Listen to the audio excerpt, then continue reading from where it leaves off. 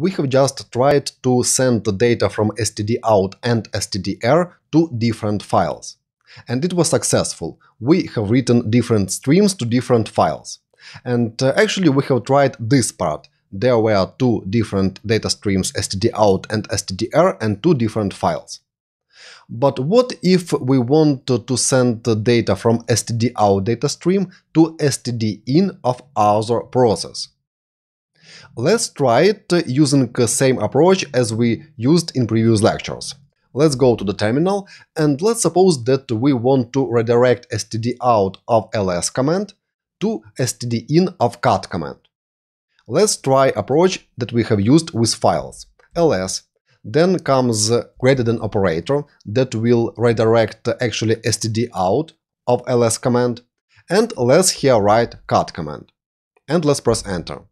And I see actually nothing. I could try here add 1 because 1 is ID of stdout and press enter, and again nothing. And that means that with this greater than operator you are not able to redirect data from stdout or stdr to stdin of other process. That's why here we see nothing.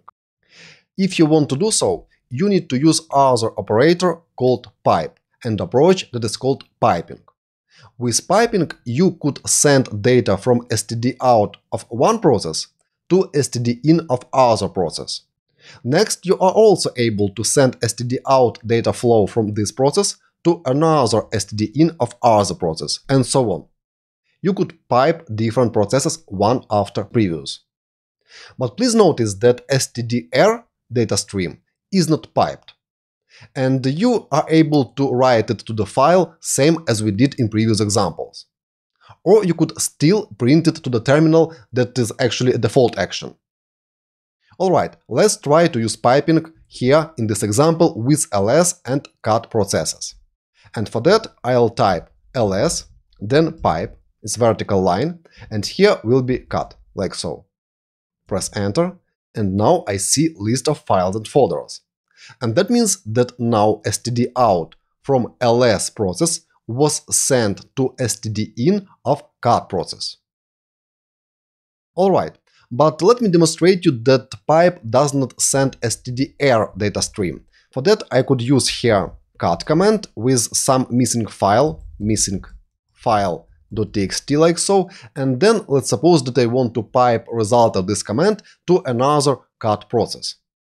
Press enter, and I see error directly here in the terminal.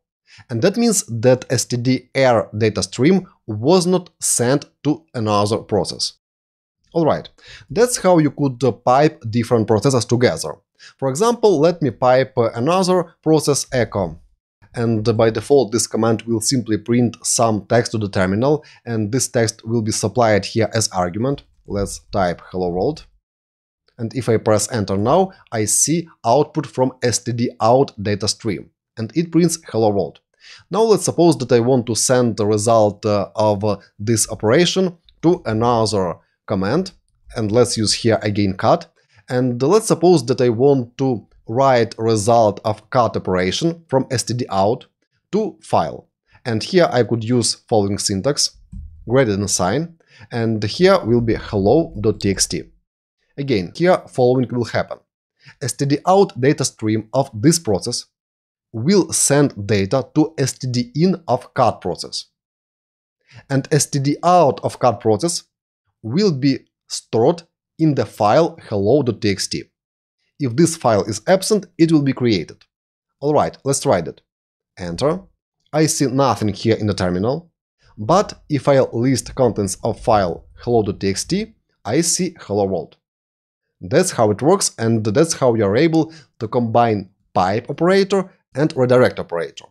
Please note again that redirect operator will write contents only to file. It is not capable of sending data to stdin of other processes.